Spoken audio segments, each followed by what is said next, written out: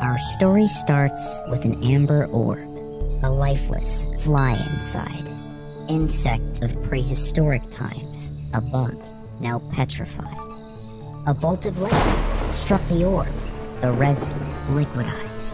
A sizzling splash of gleaming gold, the lifeless fly baptized. 'Twas only for millennia, a drawn-out dance with death, but it only takes a millisecond for a miracle's waking breath. The resurrected fly skedaddled to the nearest water pool. Fly gazed upon its newest form, a living, six-legged jewel. An ambush caught the fly off guard. The spider was out for blood. With venom coursing through its fangs, Fly's body they soon would flood. But alas, Spider indeed had failed to pierce Fly's golden sheath. Tooth against nail, so who prevails?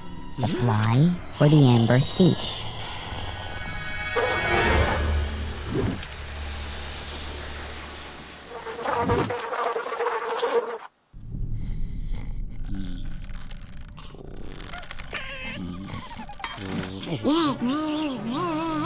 The bug was glad to be alive, though it felt a bit perplexed. Why did the spider take its wings but leave the rest unvexed? 3 baby spiders hopped upon their chairs all neat and nice. The kids sat calmly and with ease around their spoons and jar of spice. One baby spider outstretched its arm, a rattle in its hand. The spiderling's black eyes pondered what was the fly's next plan.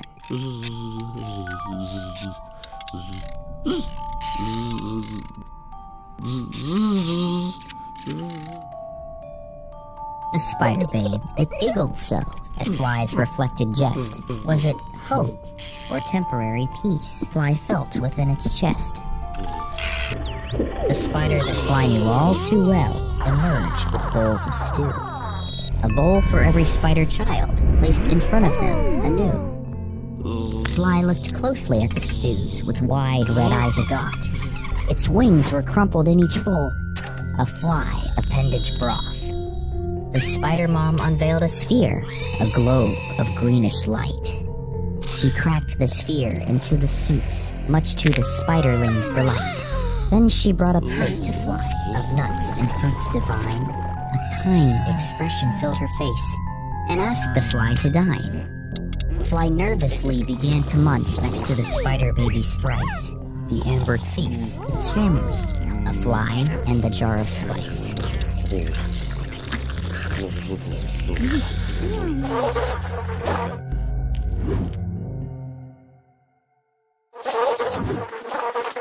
The arachnid kids slammed down their bowls. They felt full, but also strange. Their bodies glowed in greenish light, and they all began to change. The greenish glow faded away. Fly watched in disbelief. The spider children stood reborn, all cloaked in golden sheaths. The children tested their new shells. Their spoons became their sword. One spoon bounced off their armored skin, and through the air it soared. The spoon stuck its landing within the frame of a family portrait still. Fly studied the picture and felt surprised of the contrast it instilled. 10 spider babes within the frame, yet only 3 sparred in their chairs.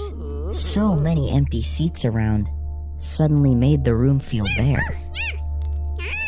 The fly understood all at once Spider's actions family bound. Though she couldn't save the ones that perished, she could protect the ones still around.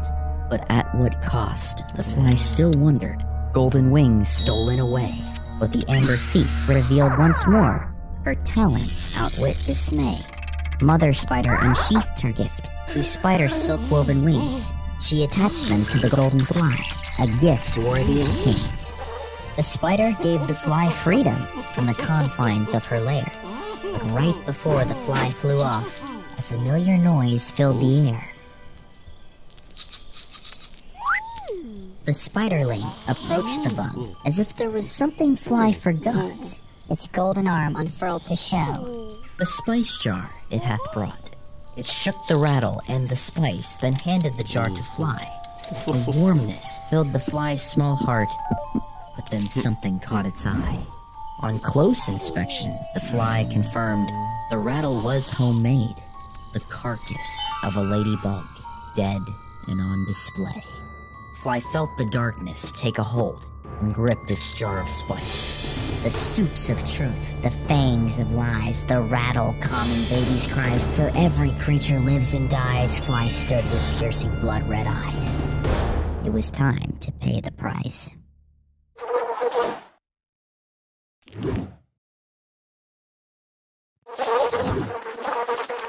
'Twas only for a moment.